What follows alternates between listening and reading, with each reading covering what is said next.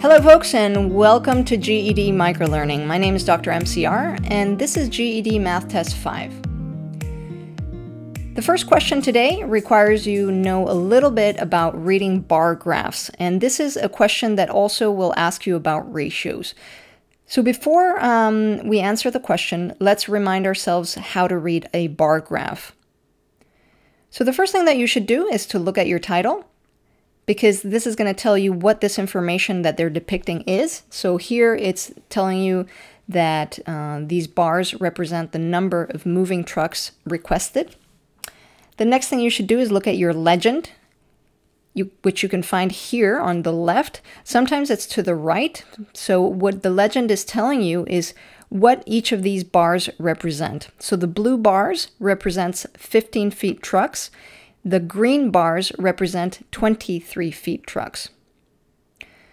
Next, look at your x-axis, and the information that they're giving you here is the number of trucks requested in April, May, June, and July.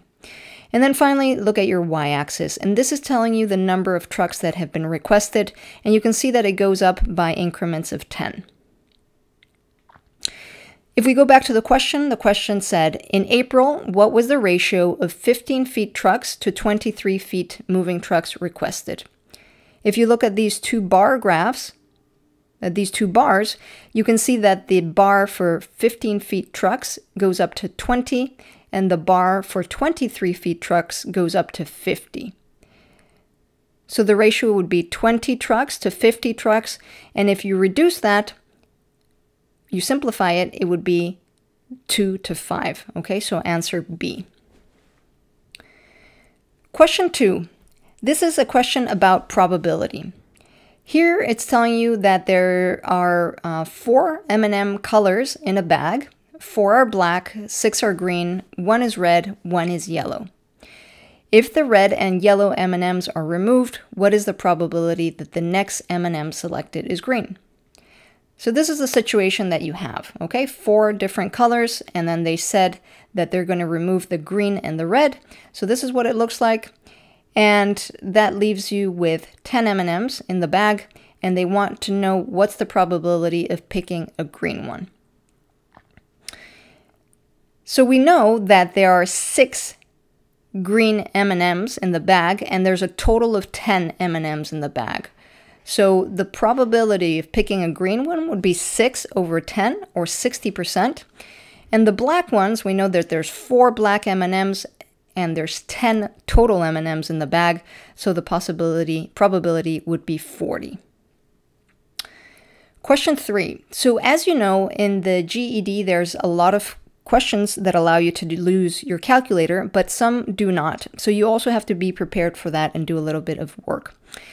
So here they're asking you to solve a division problem of minus 40 divided by 8, and the answer would be minus 5. Okay, so I do recommend that you sort of practice a few division problems and multiplication problems just to be able to do them quickly. Question 4. So question 4 is asking you to find the value of this expression, and what this expression, solving for this expression, is going to require you to follow the rules of order of operations.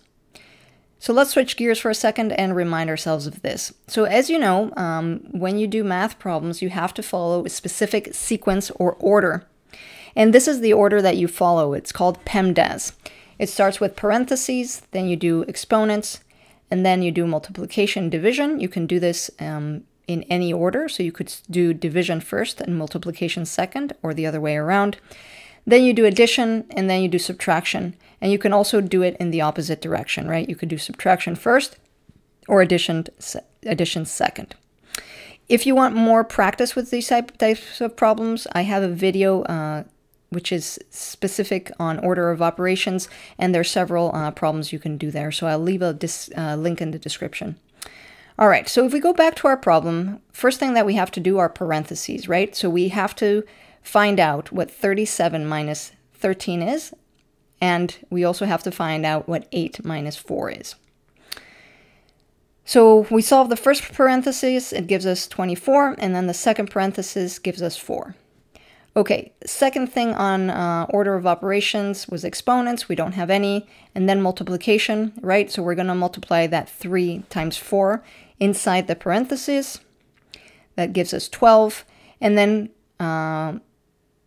after the M of PEMDAS comes division. So we're going to divide that 24 by that 12, which gives us 2.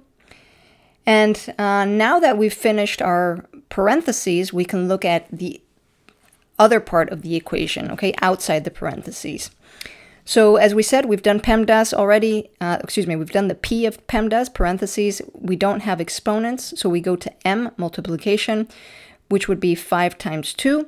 So you end up with 22 plus 10, which is equal to 32. Okay, again, if you need more help with these sort of problems, make sure to check out the order of operations video. And finally, question 5. This is a question that looks at sort of mean, median, and mode, which are part of the statistics part of the GED. So it asks you for a median value of all of these dollar values.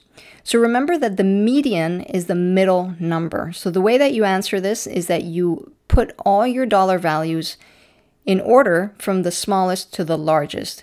And we said that the median number is the middle number. Okay, so in this case, 1,578. Okay, folks, I hope you found that useful. If you did, make sure to subscribe to the channel. And as always, thank you so much for your time, and thanks for watching. Have a great day.